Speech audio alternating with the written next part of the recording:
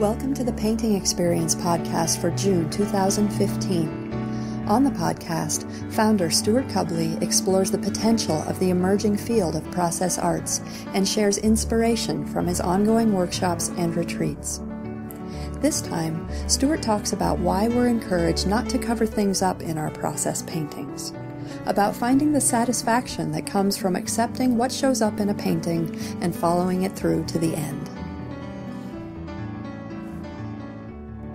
In the last podcast, I spoke about not commenting on each other's paintings in the painting workshops. And today I'd like to talk about not covering, not changing, not turning a painting. And at first blush, this may feel like, gosh, there's a lot of nots here. What are all these nots? Not do this, not do that. And what does that have to do with creative freedom and painting for process? But actually, it's the other way around. These knots are actually big yeses. And they're yeses to the process of painting, the serendipity of painting, the unexpected nature of painting. So let me explain a little bit. What is covering, actually? This often occurs at a certain point in the painting. You're painting along and some area of the painting is disturbing you a little bit, and you feel like, I don't want that. There's something not right about that. So our first impulse, of course, is to cover it up, change it, get rid of it, obliterate it, redo it, do something that's going to make it better. And this is very natural, of course. But if we look a little deeper, we realize that there's another way to respond here. It's very natural to want to make the painting look better. That's our first response. And of course, this comes out of the more habitual way of approaching painting and art, which is more of a fine arts perspective. It's more of a product-oriented perspective. And of course, we want a nice painting. We want it to look good. We want it to please us. We want it to somehow fulfill our intention. And so it feels very natural when it's not going in that direction to cover something up and redo it. But from the perspective of process arts, which is a very different intention, which is using the tools of painting not for product, but for self-exploration, for self-reflection, and for insight, then we need a different approach, because that which appears and perhaps does not please us and perhaps does feel out of place and disturbs us to some degree has shown up. After all, we painted it. Where did it come from? It's not something extraneous that's imposed itself in our world. I mean, we did it. We painted it. So the real question is, do we respect that? Do we meet that? Do we get intrigued by the fact that that's appeared and learn to read that disturbance in a different type of way? In a way in which we don't cover to get rid of it, and in a way in which we don't alter it or obliterate it, but that we use it and that we look under the surface a little bit and realize that that disturbing feeling that's coming up about that area of the painting is actually a call. And there's a way of working with it that will enter that rather than cover that or obliterate that. Now, this is really not so easy to bring into practice because we want a nice painting. I mean, that's kind of the ego stance, right? And it goes quite deep because a nice painting means a nice painter. We identify with the product that we're creating, and to have something that we don't like challenges the very sense of ourselves on some level. And so this is not small change we're dealing with, but there is an opportunity to relate to this in a different way. And when someone comes to that point where their impulse would be to cover something up, or they'll often start doing it, and I'll observe them doing it, There will be an appropriate time in which I'll approach them about that. And I must say, I often don't do this in the beginning of a workshop because I don't want to alienate that person. I mean, I have to develop a relationship. There has to be some trust. There has to be some water under the bridge. The person has to feel like they're not being judged and they're not being coerced or manipulated, that there's a deep trust in their own internal investigation.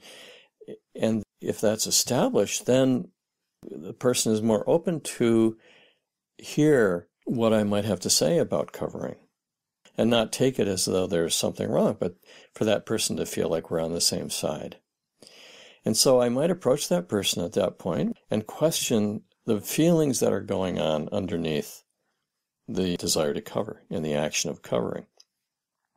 And usually, as I say, there is some sort of judgment going on and there's some sort of disturbance, and we haven't really been educated how to relate to that. So our first impulse is get rid of. Don't like, cover it up, change the color, redo the image, whatever form it takes. Or sometimes just take that painting off the wall. But if we don't cover, if and in fact we have a stance in which we accept whatever arises, and we deem as sacred what shows up, and the very fact that we painted it and it came out of the tip of our brush takes more weight than any kind of aesthetic judgment that we would have about it. And so we begin to develop a different kind of relationship in which we are no longer so much in control. Because the desire to cover and to change and to maybe reorient the painting and turn the painting to a different orientation are all ways in which we're trying to control the outcome. We're trying to fulfill a certain intention that may be more or less clear to us, but we are trying to fulfill some internal idea. And therefore, we're more in control of the situation. We're trying to make it fit our idea. Whereas if we don't do that, we metaphorically paint ourselves into a corner. Because it means then that whatever shows up, we have to stick with. And whatever shows up is not something we can get rid of, but we have to work with. And it doesn't mean we have to stop painting. Sometimes people think, well, if I have to not cover anything I painted, then I can't paint once I get paint on the paper. But no, that's not the case. There's a way of adding to what's there, which is very different than changing. For example, sometimes people say, this whole area here that I painted in orange, it shouldn't be orange. I was actually kind of asleep when I painted the orange. I was just not present, and therefore I'm going to change it to blue. We have all sorts of great justifications for why we want to have it our way, and sometimes people will say that to me. And so they'll change the whole area to blue, and of course that's covering. That orange that was there is now gone. There is a different way to relate to that, that if that orange was disturbing you and therefore calling you, you could have blue dots in the orange. You could have blue flames coming out of the orange. You could have a blue baby in the middle of the orange. Who knows what? There could be something. That would be a way of respecting the orange and yet moving forward in the painting, not getting rid of, adding versus covering. And this creates a very different relationship to the creative process because we then begin to respect the serendipity. We then begin to be intrigued by that which arises spontaneously, that which comes unbidden. That's not a function of the product-oriented ego.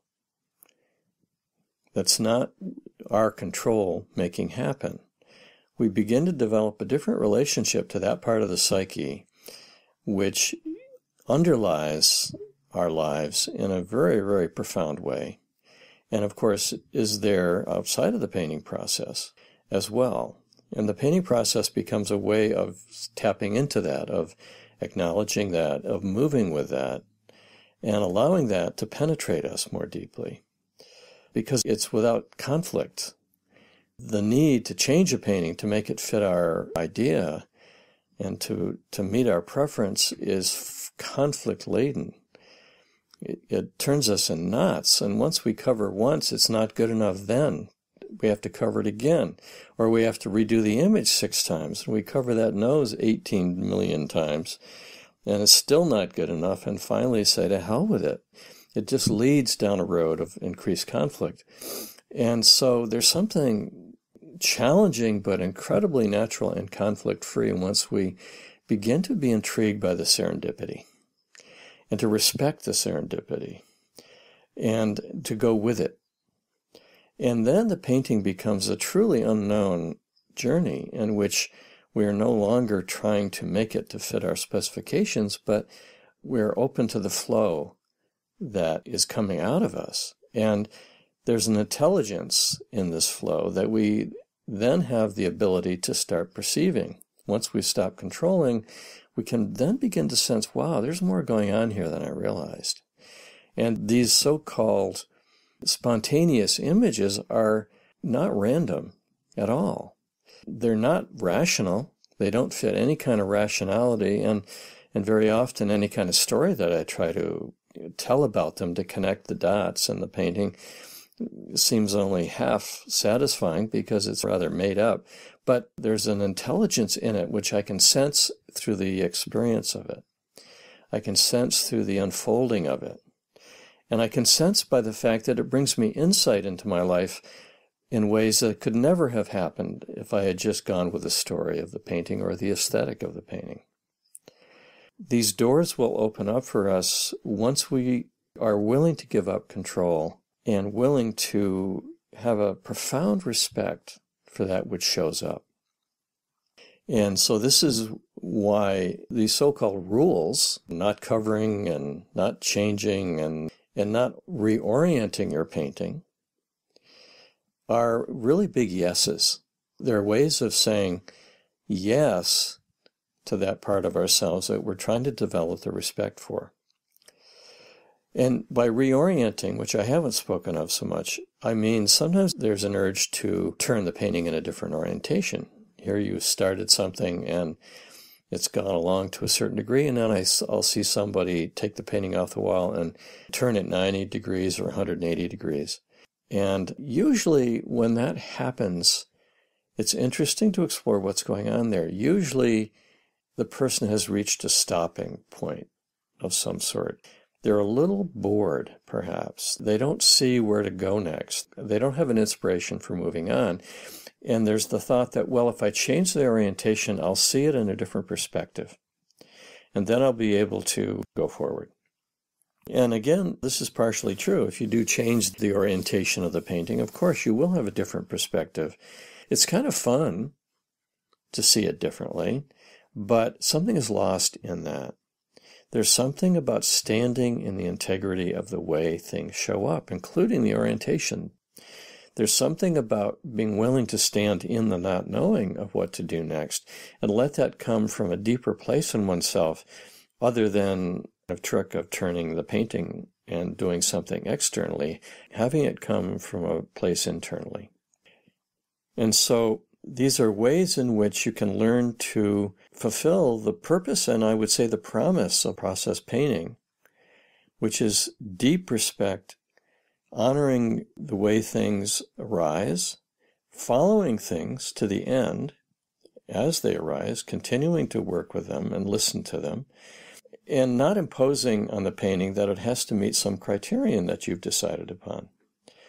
In doing this, you really shift internally to a different part of yourself. Sometimes I say it's getting out of your own way. It's allowing a deeper stream to be the one that's guiding the process, and this is incredibly satisfying. We get a certain satisfaction, of course, from getting a painting that we like. We also get a certain satisfaction from covering up stuff that we don't like and getting rid of it. And these are very short-term satisfactions. They're also very shaky satisfactions because you may paint a painting that you like after having really worked hard on it to get it like you want it, and then somebody can come along and make a comment on it, and you can feel devastated. And your whole perception of the painting changes. You're not sure you like it anymore. Those satisfactions are quite shaky.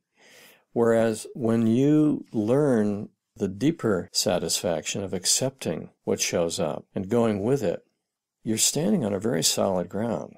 You're not so vulnerable to what other people think about it. You've already been willing to go beyond what you think about it. And so what other people think about it is really not so important after all. There's a deeper ground in which you touch and a deeper ground in which you stand. This is really the purpose of process painting. You can learn more about the painting experience and find a list of upcoming process painting workshops by visiting our website at www.processarts.com. If you enjoyed what you heard today, please share it with a friend. The theme music for this podcast comes from Stefan Jacob. We thank you for listening and hope you'll join us again soon.